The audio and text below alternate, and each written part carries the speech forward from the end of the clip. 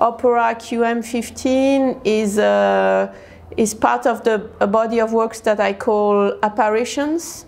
So apparitions can be live or in a different mode. This is a kind of holographic mode. So we have a character largely influenced by Maria Callas, appearing and singing. There are several important topics for me there. So one is, in a larger way, is about what is an artwork, you know, like what kind of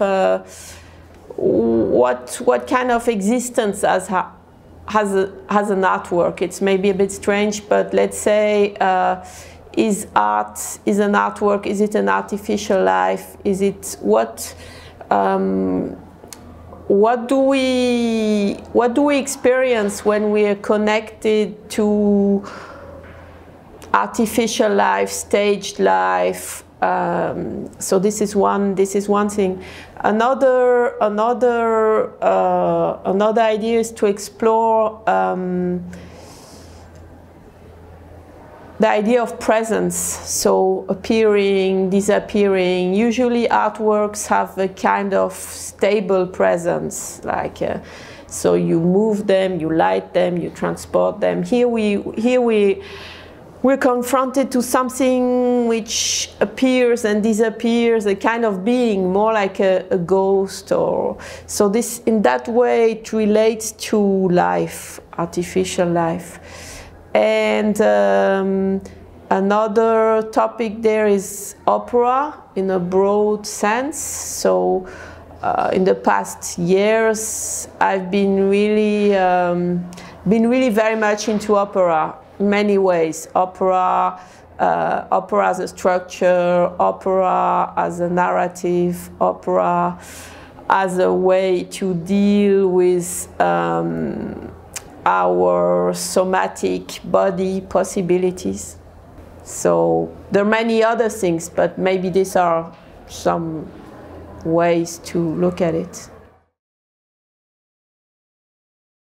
Today we have an incredible event on our planet. We have a global strike. It's one of the very first global strikes. We have the whole cities over the world, teenagers, people striking because there is an issue that is beyond art. You know, there is an issue that is we need to reconnect to life, and we need to consider that as humans we act like predators, and even when we deal with art, sometimes we are predators and we destroy the world. I am very sensitive and moved by the fact that Francesca is concerned with these issues.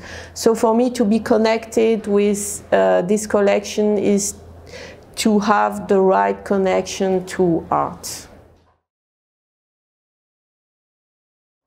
As an artist, I really try. I'm not a producer. I'm not dealing with objects so much, and I'm very concerned with waste and transport. As a person, I travel by train and I go by plane as little as possible, and I'm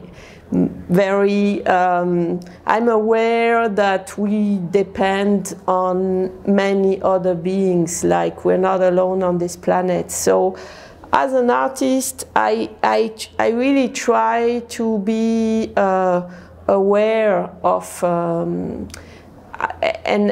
so there, as you know, artists have different ways, and they have also they have a drive to do things, to show things, this inner drive. But so sometimes this comes in fight with a more general concern of. But yeah, as an artist, I try to avoid waste production, and this is why, for example, I'm very happy when there is a relation to art that is not destructive. I think the art world has a big effort to do in terms of connecting desire, magic, and many things that are related to art with a different way to show it, to travel, and to be on this planet.